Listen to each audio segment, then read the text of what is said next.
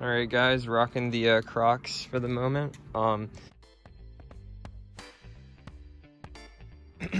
Here's how to bleed your brake lines using the what's called gravity bleed method. So we're using gravity to bleed the air out of the brake lines.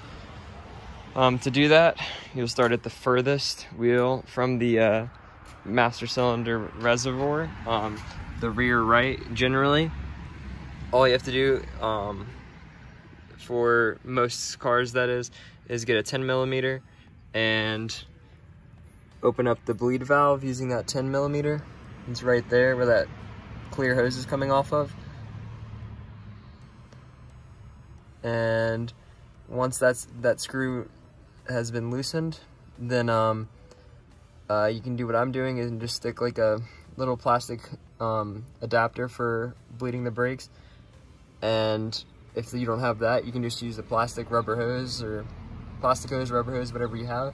Stick it over the bleeder valve right there with the valve open, and then lead that into some sort of bottle or a little bleed-o-matic thing is what this is called, or any sort of jug or bottle, and then just let that rest in there, and the air will slowly get suctioned and pulled out by gravity. All you have to do during this method is make sure that your master cylinder does not run dry, because then you have to redo the whole thing.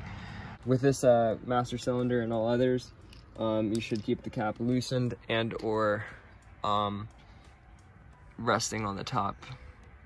But all you gotta do is just top it off and make sure it does not run dry. So since this is a Honda, I'm using the OEM Honda Genuine brake fluid. It's .3. Most cars nowadays also use .3 brake fluid. 3 or 4, that is. We're just gonna rest the cap back on the top and not tighten it, just have it resting. Just so no debris, dust debris or any dirt or anything, bugs get in there during that time while it's resting. And that is it. You'll do that for each corner, starting with this one, then you'll go to the driver's side, which is the rear left, then you'll do the front right, and then the front left. And you'll just continue to do that until you feel like you've gotten as much air as you can out of the system, or once the pedal's feeling good again.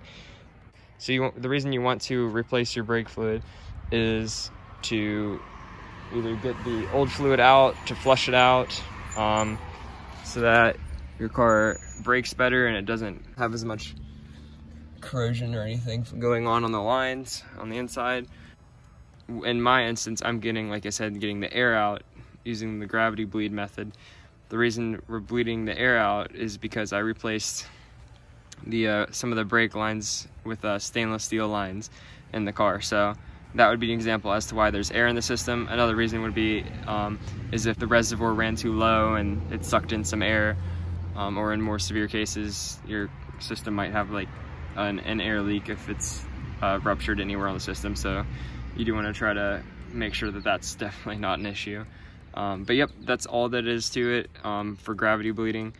Just open the bleeder valve, attach some sort of hose to it if you want. If not, you can even just open the bleeder valve and let it drip. But brake fluid is corrosive and it will remove paint. So you might want to put a dish under it. If you have a painted caliper, it will run down the side of the caliper, so that's also probably not a good idea.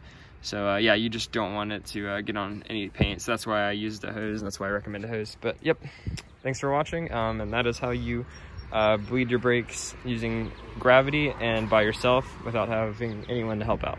Thanks for watching. See you next time.